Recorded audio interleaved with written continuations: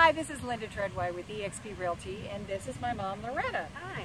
And welcome to part 3 of our video series that's going to talk about the pros and cons of different generations living together.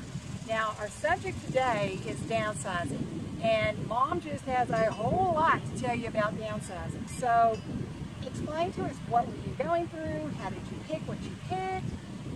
Well, it was a very emotional thing. First of all, you can't pick your friends, and I did have to leave 5 different sets of friends, and that was a hard thing. Then I had to decide on all of my possessions and what was important and what was not. And what I think was important, somebody else probably didn't. But how long did it take to downsize? 6 years.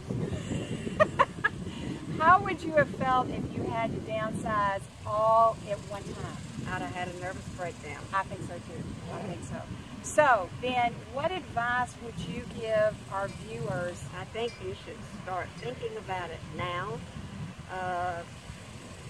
It's not necessarily that you're going to be downsizing today, tomorrow, or next year, but start thinking about what you're going to do with your things.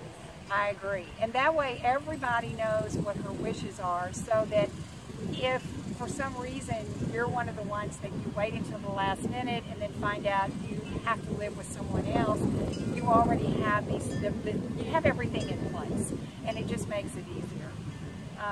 It was very emotional for Mom. So I think it was emotional for y'all too. It was. It was very difficult. Oh, I know what I was going to say. The question is, did Mom have to downsize everything and us nothing? And that is not true. We downsized, Leroy and I, just like Mom did, because there's no way we had enough room to combine everything. And even after we moved to a house, we still had all this stuff left over that we figured out how to give up. So keep in mind that whether you're the younger generation or the older generation, this is a give and take if you're seriously looking at moving in together, and it's a compromise for everybody. On our next video series, we're going to be talking about the different options you have for where you can move. Mom will tell you some of her personal experiences, because she's lived in a lot of places in the last 5 years. So anyway, we look forward to seeing you. I'm Linda Treadway with eXp Realty, and this is Mom. Bye. We'll see you soon. Bye.